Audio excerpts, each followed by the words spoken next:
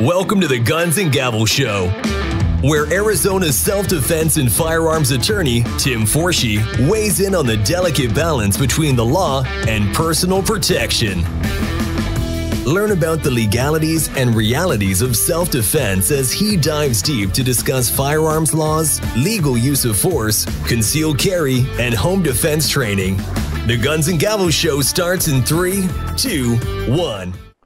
Hi folks, Tim Forshey here again, and wow, today I've got a real treat for you. I've got a double header lined up. So I've got my old friend John Correia here sitting in the studio with me, and by remote we've got my new friend, a gentleman I'm truly honored to meet, Stephen Willeford. I'm sure a lot of you are familiar with his name. I get a chance to talk to both of these guys at the same time. It's going to be a really, really interesting time for me. I couldn't be happier. So Stephen, I've met John before, so I've cuddled up to him before, but I've got to tell you, it's an honor to meet you. I think that you're truly one of those few folks that we can honestly call a hero. And I'm not saying that to make you feel awkward. I know that you're the kind of person that a true hero doesn't like hearing that, but I feel like I need to say it anyway. So thank you for taking the time to be here today, and thank you for what you've done for folks in this country. Thank you for having me on. My pleasure. So, Stephen, I'm going to ask John to sort of pipe in. I know you guys have met before. I've never had the pleasure, so I'm sure John will have some questions that he can kind of keep my rudder going straight in the canal here. But I just had a couple things I wanted to talk to you about. I've actually watched so many of your interviews, and I know that you have told this story probably, maybe certainly hundreds of times, I'm sure. And I don't want to put you through that again. Frankly, I don't want to put myself through it. This is one of those stories, I think if we start getting into it, that I'll probably start crying on camera, and then my daughters will make fun of me even more than they already do. So I'm going to assume people are familiar with the basics of your story. And if they're not, then you need to look up Stephen Willeford on YouTube and see some of his interviews and get all this. I don't think we need to go back over that today, but I just had some questions that I haven't heard you answer in other interviews, if that'd be okay. Would that be all right, sir? That would be excellent. Okay, well, yeah, you would know until I ask, right? I'm sure he's going, oh, thank God, I don't have to answer the same questions right? Exactly. 47 times. Well, I hoped he'd feel that way. I would never know, but yeah. Actually, when people ask me to go over the story, in some ways it's therapeutic because I think I'm making a difference in other people's lives. Yeah, that's true. Yeah, it has. It has. I guess I would just ask you a couple things that are important to me, and I think maybe are important to other people. And again, we're talking about an incident that happened on, I believe, November 5th, 2017. It's been a little bit over 5 years now. And other than everybody and his uncle bugging you for these kind of interviews, okay, which I can imagine, how's your life changed? Well, I now work for Gun Owners of America. Please, shameless plug here. Go to gunowners.org and sign up. We fight for your rights to keep and bear arms because that's paramount. And, if I had not had the ability to own an AR-15 that day, the guy had on Class 3 body armor and a ballistic bulletproof helmet. And when I run across the street to engage a shooter with a pistol, I may have lost that gunfight. How are you doing? Oh, I'm the most blessed man in this world. I have a beautiful wife that I've been married for 34 years to. I have 3 children, and each one of my 3 children have got 2 children of their own. So I have 6 grandbabies and 1 on the way, the oldest of which is 4 years old. Great. Well, sounds like you're getting on with life really well. That's fantastic. Family's everything. So again, I know you've talked about the actual incident itself multiple times. Just sort of a blanket question I would ask. I guess I wanted to say, if you had the gift of time travel and if you could travel back, what would you do different? Obviously, if you had the gift of time travel, you'd travel back and you'd keep any of this from ever happening. But in other words, what would you do different? Maybe it's a better way to ask it. What do you do different now in case, God forbid, something like this should ever occur in your life again? How are you better prepared to deal with it now than you were back in 2017? Well, real honestly, and I talked to the United States Senate about this very thing because they were trying to pass a Safe Storage Act, forcing you to lock all your guns away. And I truly believe that if you're a responsible gun owner, that you know your own situation and you make sure that your guns are safe from unauthorized use, for sure. But I don't think that there should be a law to force you to keep them in a safe. That day, You're talking to the world's best libertarian right here. Certainly agrees with you. Speaking my language. That day, I had to go to my safe and open my safe and grab a magazine and grab a rifle and pop open a box of ammunition and stuff 8 rounds in it as I hit it for the door. If I could change anything, because I timed it before I went to talk to the Senate, and I timed it several times in my fastest time to be able to open up the safe, grab a magazine, grab ammunition, and stick 8 rounds in it. It took me 91 seconds more than what it would have had I had a rifle at the ready and ready to go. And so nowadays I have a gun at the ready, and I make sure that it is safe from unauthorized use. But I had been burglarized a few years before this happened, and the burglar got the one gun that I didn't have in the safe. And for 2 months, I was afraid of coming home and meeting the same burglar in my house, but this time he had my gun. Yeah. So I made it a habit of unloading and putting away all my guns in a safe. And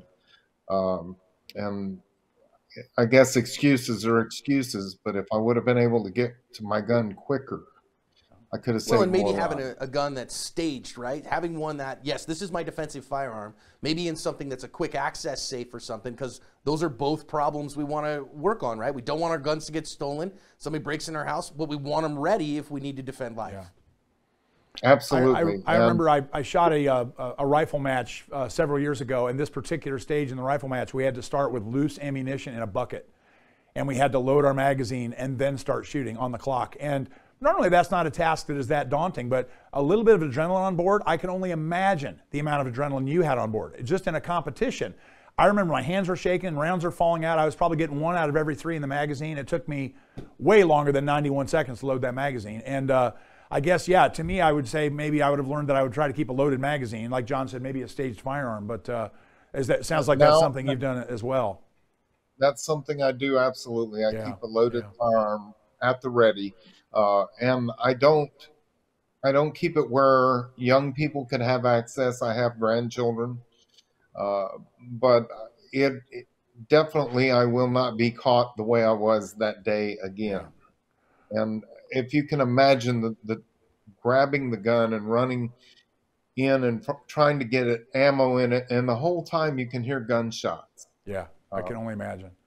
And again, I don't want to ask you about that because I don't want you to revisit that part of this. All I would say is, and again, as a person that just met you, as an outside, I've been following your story for years. All I can say is, oh my God, did you do an amazing job under the circumstances? You clearly did the best you could do, and thank God you were there. I mean, barefoot, loading your gun as you run. Who could do any better than you did? No one. So for what it's worth, that's my opinion. I really truly believe, because I believe that God trained me for that moment. Because I used to be on a church pistol team. We called ourselves the Sinners. And we used to compete as a team of 5. And one of our sinners was a former Army Ranger and a San Antonio police officer. And in between our shooting competitions, we would train together. And for 3 weeks straight, he trained me what to do if ever confronted with body armor. And why would a plumber have needed to know what to do if ever confronted with body armor? Right. But now you know. I believe I was trained specifically for a moment. Right. This is an odd question under this circumstance because here I am interviewing you, but what lessons have you learned about dealing with the media? I mean, the one thing it seems to me is that I don't think I've found a news report that has done anything other than praise you. Even CNN called you a hero. And that made me feel so good that even the press that we don't normally expect to be good was good. But how did you deal with even the good press? You must have had people camped out in your front yard and following your every move. How did you deal with that? I actually couldn't even leave my house for about 2 weeks after the shooting because there were people in my front yard. The sheriff's department put up tape and told any media that came into my yard that they would be charged with trespassing, that their footage would be taken and destroyed. And so for a very long time after the shooting, I talked to NRA TV because I thought that they would be friendly to me. And then the Washington Post told a flat lie said that the NRA finally got their good guy with a gun, and that I had a note on a chair that said, "My time's worth money. If you're not paying, I'm not talking." Oh, boy. And that was a flat lie. I didn't ever tell them that I wanted money or anything else, and I just wasn't talking to them. But they lied about me because I wouldn't talk to them. And then that brings up exactly why I didn't want to talk to them. If they would do that to me, then of course I didn't want to speak with them. Yeah. And so, and fairly recently, during a gun debate, CNN actually wanted to do an interview with me, wanted me to be the positive part of the pro-gun end of the interview. And I told them I'd do the interview, but I wanted my own video guy to video it also. And they said, "Well, why would you want that?" I said, "Because y'all haven't been proven to be very friendly." They said, "We're always fair and balanced." And I said, "When did that policy change?" and then I said that I would have my video. Did you go through with the interview? Well, when I told them that I was going to video it also, and I said I wouldn't show it unless I needed to, they backed out of the interview. I've done similarly, and they did similarly. It tells you a lot, doesn't it? You know, you don't have to give someone an interview. I mean, right. It's not like I'm a hound looking for the recognition or anything else. If you want to do an interview with me, you know, if you're CNN, I'll do an interview with you, but you're going to have to do it on my terms and not your own. Good for you. So I'm a criminal defense attorney, and I get clients every once in a while that want to hold a press conference, or they want to give an interview from jail, or they want to go on social media and tell their version of the story. And I'm one of those guys. To me, no comment is not a good answer. To me, no comment means I'm not responding. Not that I'm going to say no comment. I'm just not big on that at all. But it's important, I think, especially if you're the one involved, as you were, that somebody's helping you oversee that, right? Did you have anybody helping you to weed out the interviewees, or the interviewers rather? Did you have anybody that kind of helped you craft the story at all, or were you all on your own? Well, I was all on my own for a very long time, and then a few lawyers came forward saying they wanted to represent me. I hope pro bono. Pro bono, yes. And I did interview with some lawyers. I interviewed one, and can I give her name? Sure. Her name was Pamela Thompson.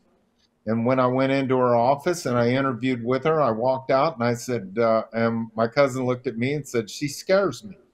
And I said, "She scares me too. And that's why she's the one." And that's good. Yeah. And she absolutely handled. The only thing I needed. Stephen, what scared you about her? Why was she scared? I got to hear that. Yeah. Because that's not what you'd normally hear. Like, was she?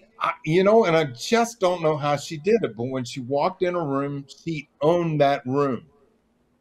And you know, she was very well spoken, very, very good looking, you know, lady about my age and stuff. And she could just walk into a room, and there's something about she owned the room.